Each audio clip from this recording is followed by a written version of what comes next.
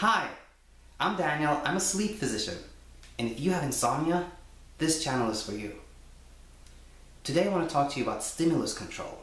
It's a very important technique to master if you spend a lot of time tossing and turning at night. If you want to watch a shorter video, please check my upload from yesterday, Insomnia Insight, number 5, stimulus control. There are 2 reasons you want to eliminate tossing and turning at night. Firstly, it feels terrible. Secondly, there are some more dire consequences to tossing and turning. Healthy sleepers associate the bed and the bedroom with sound sleep. It is a safe and comfortable environment. Insomniacs often associate the bedroom with tossing, turning, anxiety, and frustration. And this makes it even harder for them to sleep. It perpetuates, even worsens the insomnia. So what should you be doing?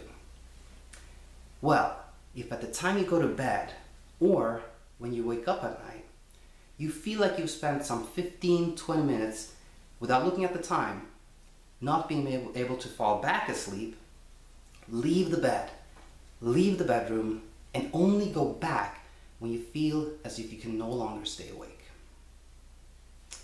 A question I often get is, what should I be doing when I've left the bedroom? You often hear that you should not watch TV, you should avoid light exposure, you should not be on a screen.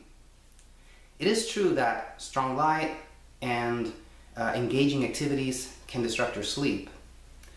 But keep in mind, it is better that you're distracted from your attempts to sleep than that you're bored and just keep thinking about how much you want to go back to bed again. So I think anything that does not involve strong light or that is super engaging is fine. Last point here, stimulus control will only work if you have a fixed wake-up time.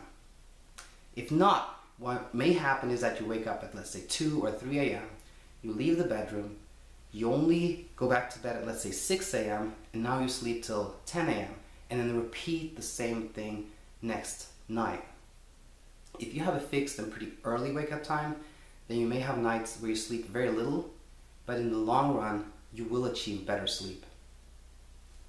I hope this was helpful. If it wasn't, please let me know, and I look forward to seeing you back here again.